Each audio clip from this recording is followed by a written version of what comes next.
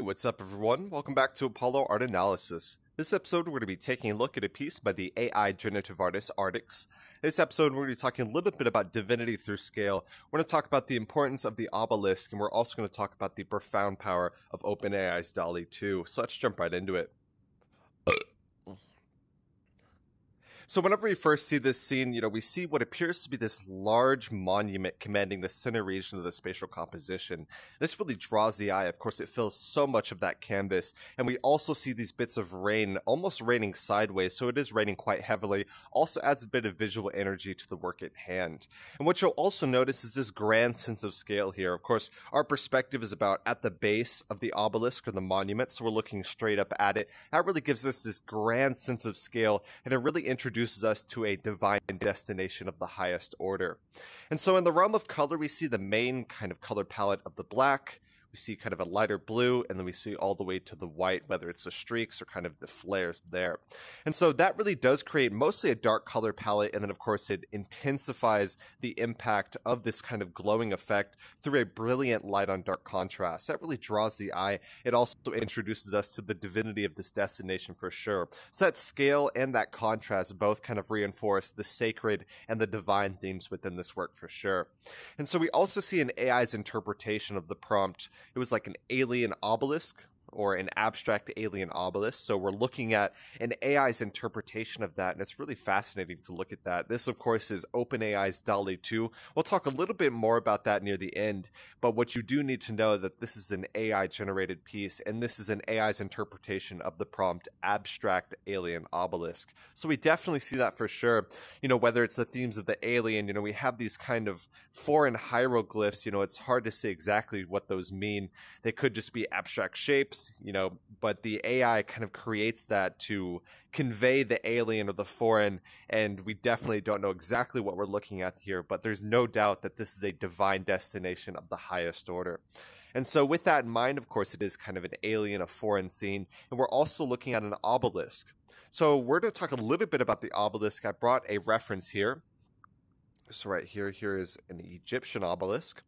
So you can definitely see the difference between the two. Of course, our classical definition of an obelisk would be a singular stone pillar with, of course, hieroglyphs and any type of writing in the side. So we definitely see that writing for sure, but we don't see, say, the traditional kind of spiked form of that. We see a much more almost like a wedge, it kind of comes to what appears to be a point at the very top. So not, exactly the same as what we would traditionally expect as an obelisk, but it definitely conveys the same themes. It is a sacred monument, it is a divine monument, and it is a kind of a monolith in that respect as well.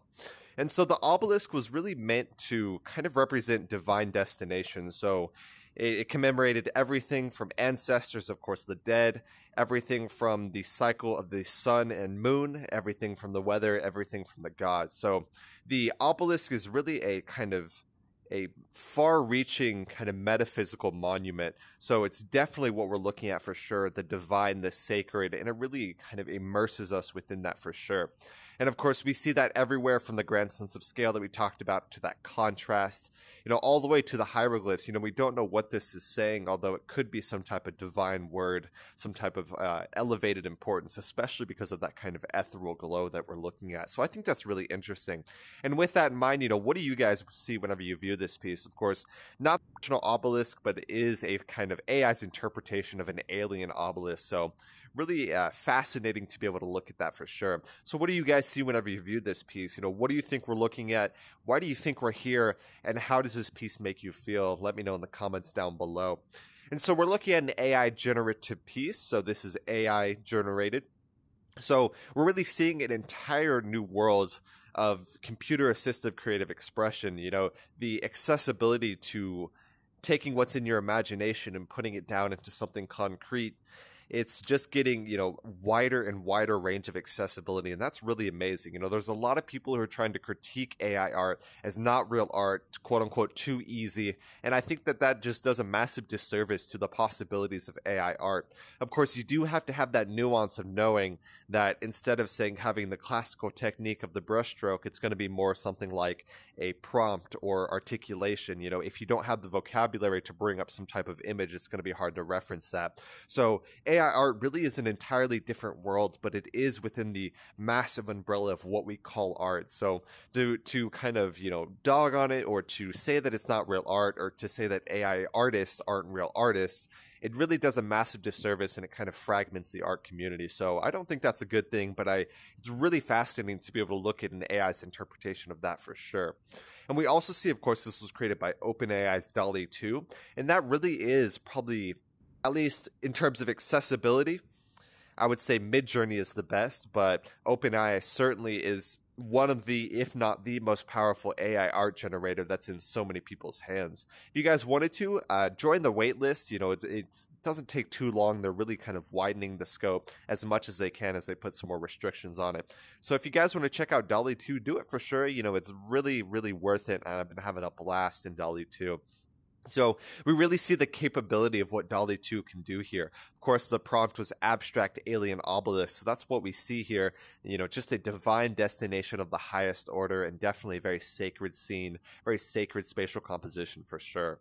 So I hope you guys enjoyed this piece. We talked a little bit about grand scale, talked a little bit about the AI's interpretation of that, DALL-E 2, and we also talked about the significance and kind of the meaning of the obelisk. So I hope you guys enjoyed. If you guys enjoyed this episode, go check out Artix's works. He's doing a lot of really good stuff, always trying to push the boundaries on those AI generative art scenes. So it's always fascinating and a blessing to be able to study that.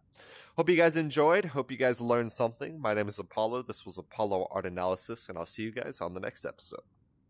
We hope you enjoyed today's episode. If you'd like to support our work directly, please check out our Apollo community tokens. Apollo Art Exchange is an ecosystem of art appreciation which elevates artists each and every day. Thanks for listening.